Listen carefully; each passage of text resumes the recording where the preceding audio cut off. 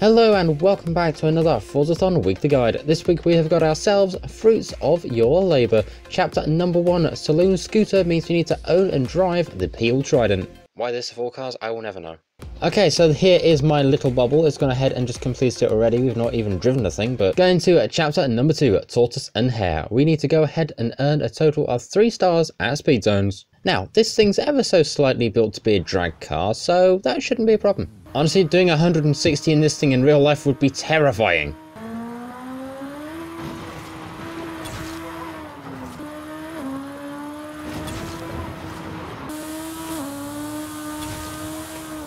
Okay, in a second we should see it. There we go. That is chapter number 2 complete. Going on to chapter number 3, we need to win either a road race or a drag race. And as I mentioned earlier, this thing is properly drag built, so that shouldn't be a problem. Health and safety, on the other hand, might be. So, fun fact while we're going into the drag race, did you know they only ever made roughly around 86 Peel Tridents? Ever.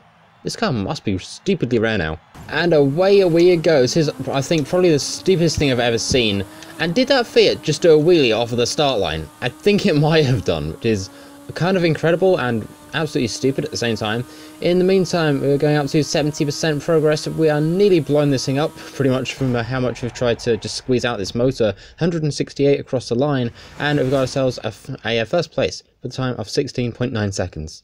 And now moving on to chapter number 4, Cherry Picked. We need to go ahead and take a photo of this thing. Let's see, where should we drive everybody's favourite trip hazard? Oh hey look, it's a thumbnail. And with that, that is Fruits of Your Labour, the weekly challenge complete, and 5 points towards your Festal playlist total. Mine this week is currently at 40, and we've just got a brand new Mustang. Well, not brand new, but you get the idea. In the meantime, thank you very much for watching. Feel free to go ahead and share this to anybody else who needs help completing this week's weekly challenge, and I'll see you all in the next one. Like, share, comment, subscribe, and as always, thank you for watching. Sack out. See ya!